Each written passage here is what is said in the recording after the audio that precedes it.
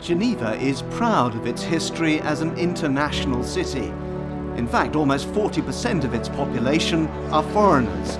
So, as an expat, you won't be unusual, but you may need to be broad-minded.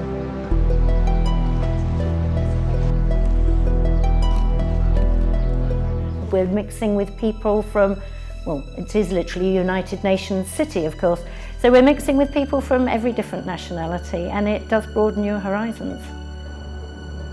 We'll take you on a tour of the international organisations and also talk to the wider expat community.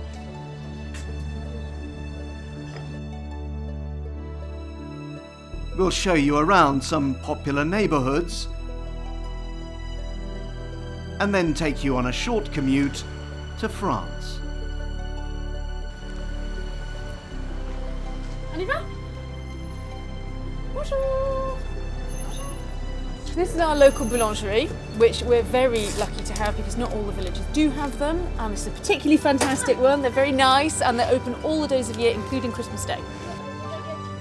We'll also show you around a typical city centre apartment. This apartment has a very nice layout. It has an open kitchen area. And a family house in the suburbs, so that you'll have a good idea of what to expect. So right, this is a brand new house. So here we are in the dining area. If you're looking for schools, we have guided tours to help you make your choice. Both sections are using the science labs, English section and French section. And I mean, the curriculums are running in parallel, are they now? I mean, obviously there are different languages, but you can learn science.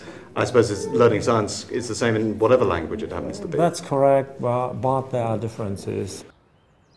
The school, the International School of Geneva, was founded in 1924, actually moved to this particular property in 1929.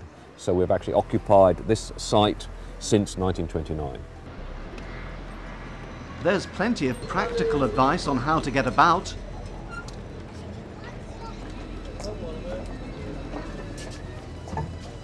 Shopping for the essentials. Tips on where to go for an evening out. You can come in lunchtime, it's business, in the night it's really fun. In the winter you can dance on the tables if you want. And then, if you've got a few hours to spare one afternoon, we'll show you how quickly you can be on the ski slopes. You just pop across the border from Geneva and you're up here pretty quickly. The best way to see the city without leaving home.